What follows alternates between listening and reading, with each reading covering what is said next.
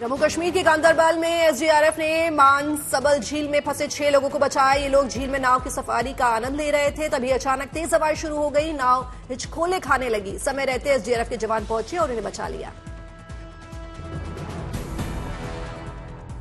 असम में water transportation को बढ़ावा दिया जा रहा है। इससे लोगों को कम पैसे में सफर की सुविधा मिलेगी। साथ ही साथ यातायात का ये जरिया इको फ्रेंडली भी साबित हो रहा है। इसके तहत गुवाहाटी के लाचित घाट पर सीएम हिमंता बिस्वा शर्मा ने 10 कैमरा में वेसल्स को हरी झंडी दिखाई है।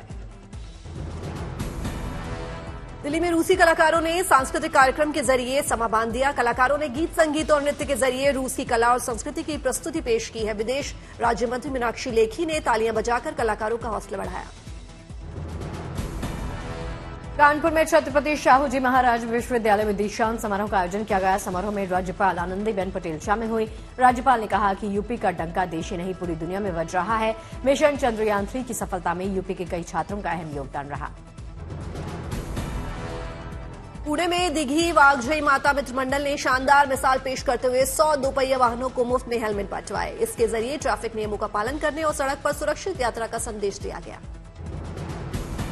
त्रिपुरा के बगबासा में सीएम माणिक साहा ने नए पुलिस स्टेशन का उद्घाटन किया। थाने के उद्घाटन से स्थानीय लोग काफी खुश दिखाई दिए। त्रिपुरा के धर्मनगर से भी शुभ समाचार है।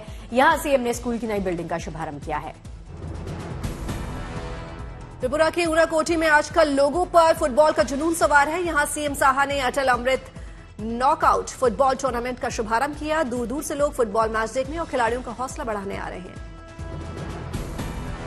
राजस्थान के अलवर से भी शानदार खबर आई है। यहां मुख्यमंत्री अशोक गहलोत ने 50 दिव्यांगों को स्कूटी की सौगात दी। स्कूटी पाकर दिव्यांग बेहद खुश दिखाई दिए। उत्तराखंड में बागेश्वर का कौसानी हिल स्टेशन पर्यटकों से गुलजार होने लगा है। खास बात यह है कि बारिश के बाद कौसानी की सुंदरता और निखर गई है। हल्की ठंडी हवा और गुनगुनी धूप के साथ शानदार नजारों का लुत्फ उठाने दूर दूर से पर्यटक यहां पहुंच रहे हैं।